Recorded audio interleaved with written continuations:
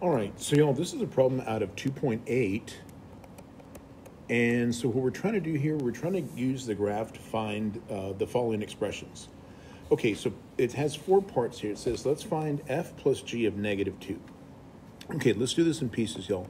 The way we're going to do this is we're going to find first f of negative 2, and then we're going to find g of negative 2, and we're going to add those together. Okay, so the way I'm going to do this, y'all, I'll do this in 2 ways. So f is going to be our blue picture. Okay, so I'm going to go here to negative 2. Oops, sorry. Go here to negative 2, and I'm going to go up until I hit my graph. So when I go up, y'all, and I hit my graph, that number there is going to be 4. Okay, I'm going to do the same thing for g. G is my purple one. Let me see if I can get a purple type of thing looking here. Boom, there we go. Yeah, that'll work. Okay, so I'm going to go to negative 2 again, sorry. And I'm going to go down, and when I hit my graph, that's going to be a negative 2. Okay, so let's come back. Okay, so 4 plus negative 2, y'all, is just going to be a positive 2. Okay, so there's my first part. Let's do part B, y'all. Part B says, let's find f minus g of negative 1. So the way I'm going to do this, y'all, I'm going to go f of negative 1 minus g of negative 1. So let me walk you through the process again, okay? So I'm going to go to negative 1.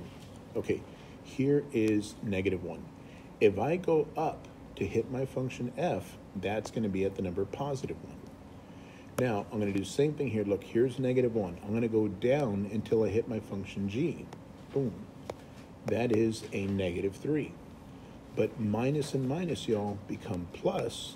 So 1 plus 3 is going to give me a 4. Okay. Excuse me. Let's do the next part, y'all. Let's do part C. So part C says, let's find f times g of 0. The way I'm going to do this, y'all, I'm going to find f of 0, and I'm going to multiply it by g of 0. So f of 0 says, look, y'all, I'm going to go right here at 0. And if I do that, I'm already hitting my f graph. I'm already hitting the blue graph right here.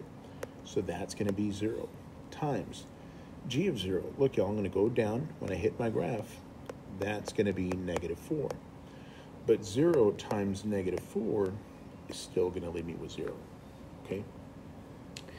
And there is a part D, so let's go ahead and do part D. So part D says, let's find f divided by g of negative 1. The way I'm going to do this, y'all, I'm going to go f of negative 1 divided by g of negative 1. Okay? So look, f of negative 1, there's negative 1. I'm going to go up, y'all. That's going to give me a 1 up there. G of negative 1, y'all.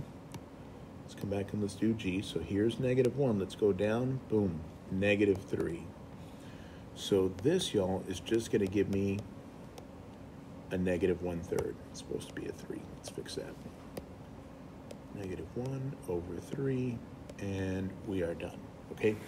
If y'all have any questions, please let me know, guys. I'm happy to help, okay?